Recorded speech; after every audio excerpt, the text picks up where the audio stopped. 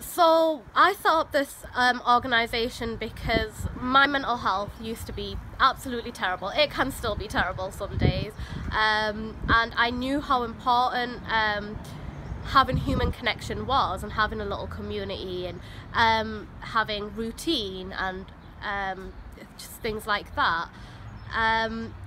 I felt better in myself, and I wanted other people to help other people find their way out. Now, I had no idea what I was doing at first when I started. I was just an idea, didn't even know if it would work, if it had any direction, and it was through organisations such as First, such as BIC, such as PNE, Prince's Trust.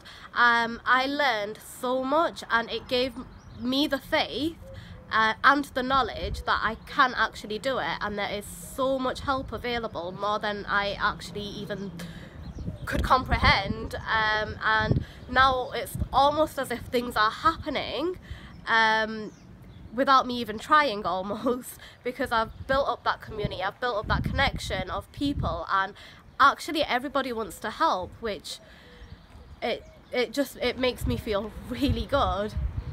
There's so many uncertainties. If you're going to take a risk, it should be in yourself, and if you're not sure, there's always somebody you can ask or somewhere you can go to for advice.